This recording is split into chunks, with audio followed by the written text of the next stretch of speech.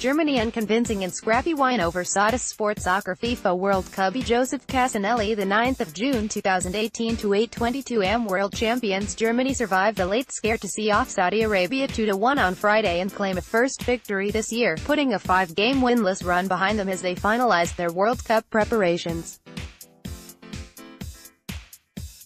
There were also wins for Iran, Croatia and Switzerland, while Poland were held to a 2-2 draw by Chile. Saudi Arabia's Omar Hawsawi left scores own goal as Germany's Thomas Muller celebrates. Photo, AP, Martin Meissner. Germany looked to be heading for a comfortable win as they sought to put their worst run of form for 30 years behind them as Timo Werner opened the scoring and Omar Hawsawi's own goal doubled their lead on the stroke of halftime. Yet Saudi Arabia, who will also be in Russia, fought back, looking particularly dangerous on the counter. They grabbed a lifeline as Taysir Al-Jassim smashed in the rebound after a Mohamed Al-Salawi penalty was saved by Marc-Andre ter Stegen 5 minutes from full-time.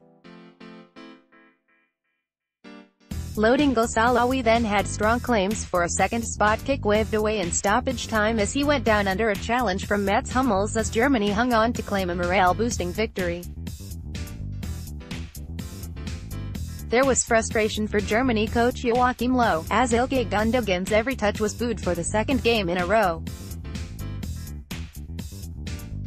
German fans are angry over a picture he took with Turkish President Tayyip Erdogan last month, addressing him in a message as, "My president, he's a member of the national team and that booing does not help anyone," said an irritated Löw.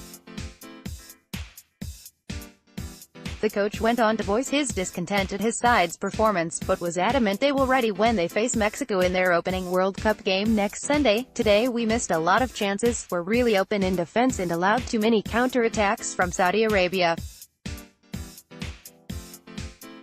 In the end we were lucky to win," he said. "I'm not worried because I know we're going to keep on improving.